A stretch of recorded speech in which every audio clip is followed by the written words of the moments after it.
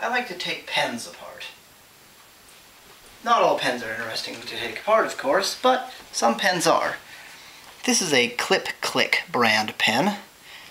It's interesting because not only does it have the spring action that all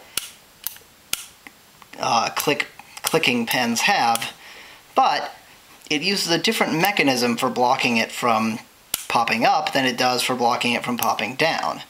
So if I can block off the mechanism that prevents it from popping up too far, then the internals of the pen will simply leave the pen entirely.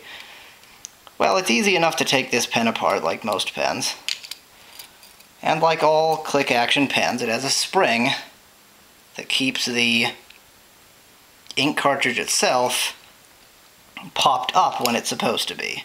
So right now it's popped up. When it's popped down, the spring is loaded. Pretty simple, really. Now, the spring alone doesn't have quite the force to get it out of the pen entirely. However, you can always add more springs.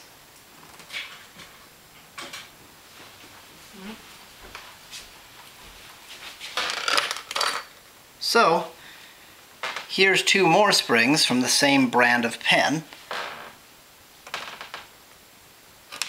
I'm going to add them to the end of this spring by simply twisting them together a little bit.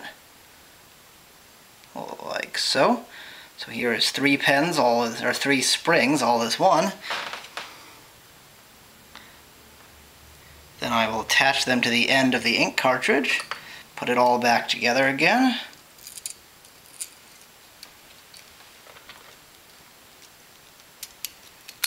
And of course, with this many springs, it takes a fair amount of force to attach the top, and a fair amount of force to click it in.